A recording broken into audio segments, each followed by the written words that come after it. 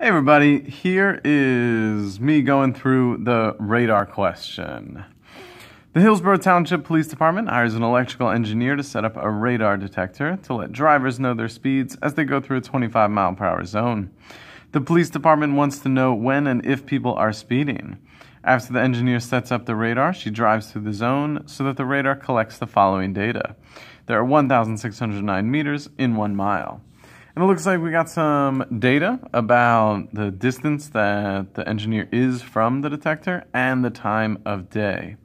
Time of day can seem a little weird because we've been working a lot with just data collection device, stopwatches, computers that measure time just in seconds from some starting point. But police department might want to know what time it is so they can know when people are speeding. So this is a fine thing that this device would actually create. But we'll be able to work through this because it looks like all these times are just seconds. And we can just start at 12:46 and 9 seconds and go to 10 and 11 and 12 and 13 and 14 and so on. So I'm going to make a graph and I will just call this radar detector. And for my title, I'm going to use my y-axis versus my x-axis. And I'm going to just say that this is my distance versus my time. Graphs should always be in y versus x format. And I'll come over here, and that is what this is. It's distance, and I could even say distance from detector. And I'll make that 0. And then it looks like I got 1, 2, 3, 4, 5, 6, 7, 8, 9, 10 lines going up to 66.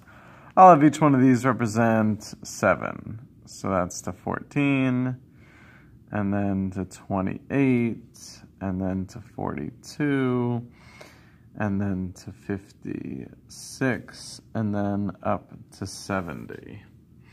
And that distance from the detector is measured in meters. On here, this is time measured in seconds, and I'm going to call time, I'm going to say that that is 9 seconds right there. So this is like 12:46:09. I'm just going to keep that going, and I'm just going to say 10, and then 11, and 12, and 13, and then 14. In order to say that that is when these happened. So then now it just comes down to plotting these points. At 9, we were at 66, and that's going to be reasonably about here. I'm not going to stress out too much about plotting points. This is actually going to be easier if I label every single one.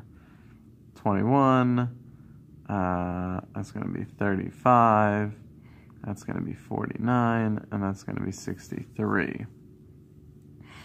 So that means 51 is going to hang out like right about here. 11 at 40 is going to be about there. 12 at 27 is going to be about there. 13 seconds, we're right at 14, and then 14's down here at 2.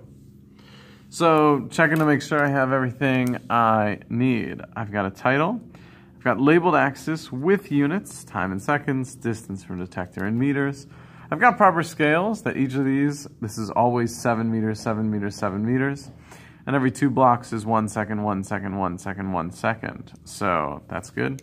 Last thing I need is a trend line. So I'm going to come over here.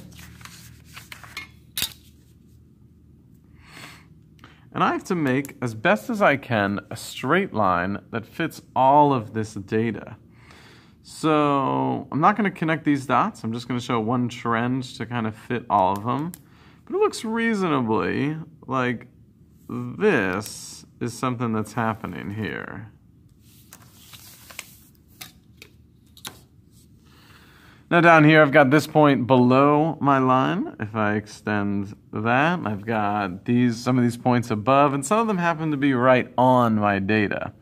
That's great. That's what I am really looking for, that I can express what happened with my data. Because if I'm going to determine the speed of the engineer's car, I am not going to just look at my data points. Data is imperfect, and we can't just trust 2 of these to figure out a speed. But the trend line took into account all of my data points together, and that is something I can trust. So if I'm going to use my graph to do that, what I'm going to do is find the slope of the trend line. Slope tells me about change, and in this case, slope, and in all cases, slope is always delta y over delta x. In this case, that's going to be a change in distance, my y-axis, over a change in time, going from, say, 9 seconds to 12 seconds, or 10 to 13, or whatever I choose. And as far as choosing points on this graph that work the best, I'm going to look for points that are really on my trend line that also fit with grid lines. They're the easiest to find. That's a good point right there. Keep in mind that that's not that data point at 10 seconds. That's not 10:51. That was pretty imperfect. That's just one data point that can have lots of error in it. All data does. But this trend line hits at the point 10 seconds, 49 meters. That is a point on this trend line. I'm going to find the slope. Another point that goes through here is this point. This happens to be a data point, but I do not care about the data. I want my trend line.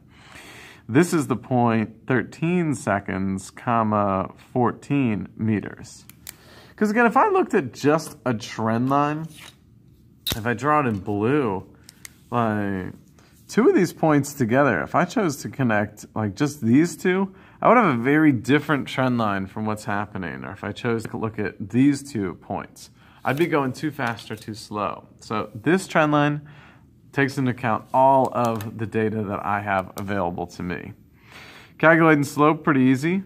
y2 minus y1 over x2 minus x1.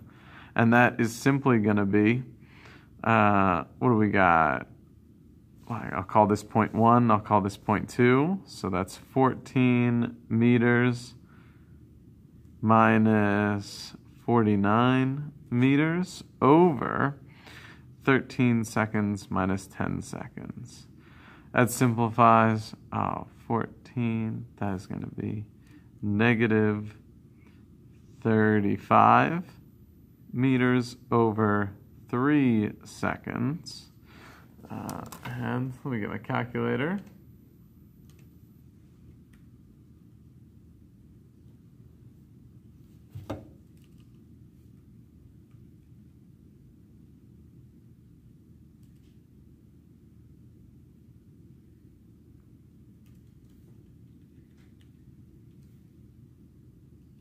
And it looks like that is 11.67. We're really negative. Speed doesn't depend upon direction. This engineer happens to be going towards the 0 point, towards the radar. That's fine. Her actual speed, though, I'll say 11.7 meters per second. And that's a fine value to get. Again, the slope was negative, but we can just say her speed was positive. Speed does not indicate direction. But I'm not going to be intimidated by the fact that this trend line is going the negative direction. Just data. That's all it is. All right. And then, is this radar display functioning properly? Because it says 29 miles per hour. Radar detectors will often do that. They'll make their calculations in meters and display something in miles per hour so people can relate that to what they see on their odometer. But a lot of the physicists still use metric units and SI units when they're building the actual devices. And then those devices will just make a conversion just like this. Well, we have 11.7 meters per second, and now I can convert that by saying, all right, I'm going to turn meters into miles, and I'm going to turn seconds into hours. And then my 11.7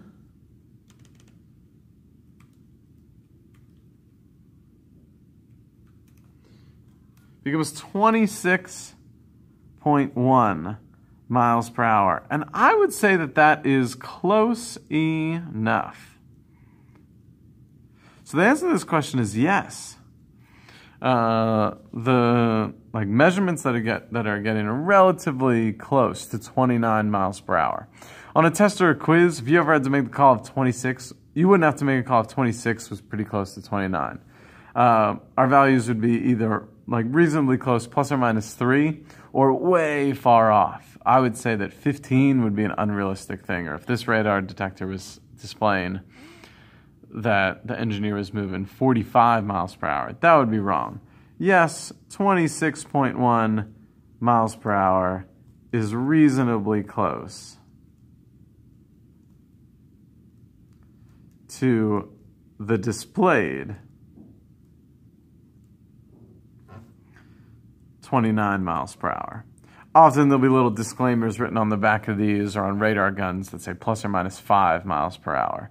And that's what we're looking for. So that's working through the radar problem. Make sure you are feeling good for your upcoming quiz.